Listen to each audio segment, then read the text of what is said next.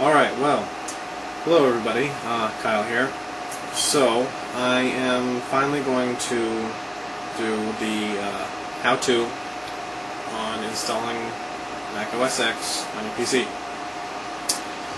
Now one thing to note, first off, this is not exactly an easy task, and this is not something for you to do if you don't know much about computers, because you can potentially screw things up.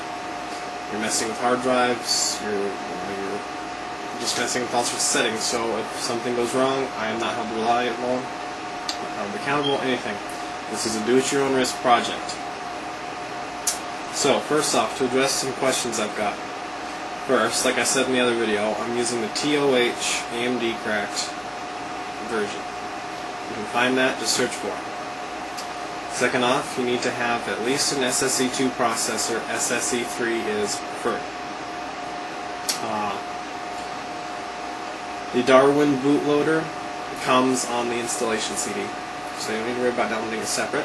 The only thing you need to download separate from that is Gparted, which is the partitioning utility that I use. Now, first we're going to go ahead and go through Gparted, since that's essentially the first step. I personally recommend that you use a separate hard drive, but if you're on a laptop, that could be hard, I understand. So, one thing to note though, if you're attempting dual boot and you have a version of Windows on the computer you're doing this on, if something gets erased, that is at your own risk, once again. There is the potential for that, but hopefully that won't happen. So, first off, we're going to go ahead and do Gparted.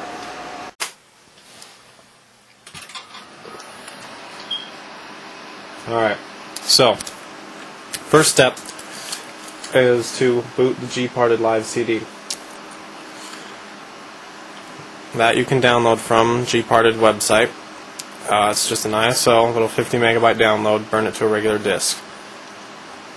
It is a live boot into a Linux system, so if you're not familiar with Linux, that's alright, because this is a fairly straightforward operation. So, I'm going to select the first option out of the ones it gives you.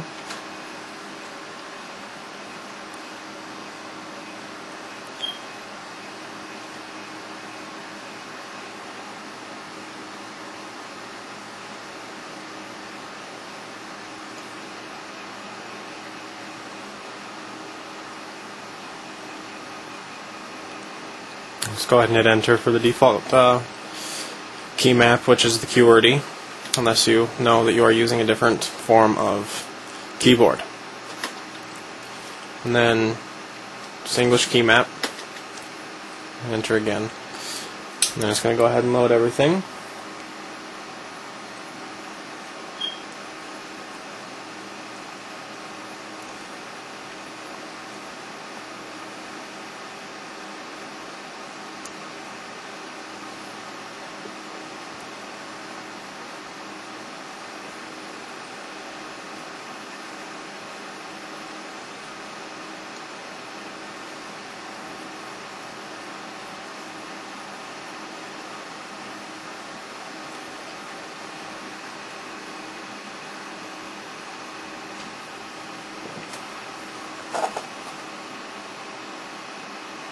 Alright, now it is probably just going to take up the top left corner of your screen. That's normal. Why? I don't know, but it's going to go ahead and scan your drives now.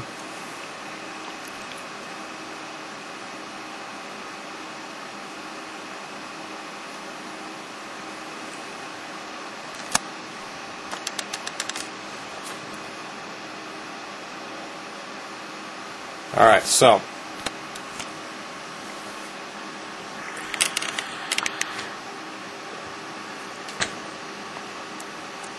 now it's gone ahead and gotten the drives loaded. First, you make sure you've got the correct hard drive selected. In this case, I only have the one in there, because I've actually got my other hard drive disconnected, but it'll give a list of all your different hard drives. Make sure it's selected, select the partition you want. And then you would go ahead and, assuming it's the entire drive, there should only be one partition. If there's multiples, erase them all. and then turn it into the one if you want to use the entire drive. If you're just wanting to use a partition, which like I say I do not recommend because I do not know what it will do to the Windows loader, especially if you eventually remove it. I don't know, but if you want to, that's your thing. You select your partition, you're going to go ahead and delete it. I'm not going to do it because I don't feel like erasing my partition. So, delete it, you apply it, which is up here. This will light up, apply the operation. Now once that's done, that'll erase the partition or partitions. You then select the unallocated space and format it as unformatted. At least I believe that's what it is. When you select it, it'll pop up with a window here, and it'll be the bottom option. It'll say something to the effect of unformatted. And then once that's done, once again you hit apply. Anytime that the screen says apply, always do it. And then you'll go ahead and do here, and you're going to go to manage flags. And then you're going to put a boot flag on it. You're going to put a check mark in boot and hit close. Now once you're all done, that's pretty much all there is to it. That gets the drive ready. So once you're done, and once again make sure if there's apply, hit it. Go to Gparted, and then quit. Go ahead and hit your power button up here in the corner.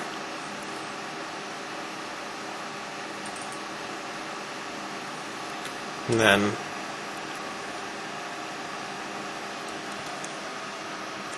you'll go ahead and select reboot, hit OK.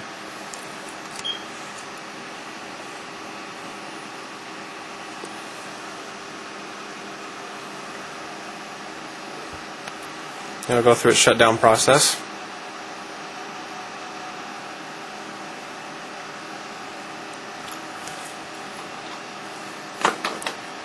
And then this is where I go into my boot menu, so that way I have time to change CDs.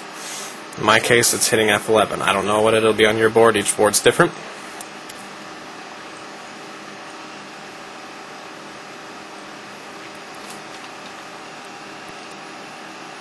In this case, you'll select CD-ROM.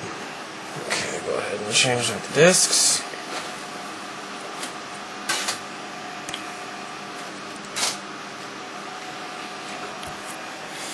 Now, once your OSX DVD is in the drive, you go ahead and select your CD-ROM.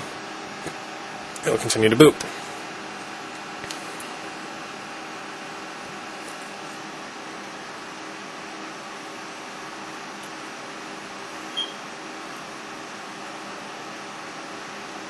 Go ahead and hit enter. This is the Darwin loader, by the way. This is off of the drive, or off the CD. And this is when it goes into Unix. This is actually loading things off the disk. This will take a very long time. I kid you not. It takes a long time off the disk. So there's going to be times where it's going to look like it is not responding. That is fine, because it is going to take a long time. So I'm actually not going to record this entire process. Alright, and then a couple things to note here. In this process where it's booting into the Unix system, this is where I ran into serious problems, okay? First off, if you have multiple CD-ROMs, I guess either make sure there's a disk in it, in all of them, or unplug them. And that includes the IDE and the Molex power, just so that way they are not active at all. You don't have to unplug the cable from the board, just plug it from the back of the drive.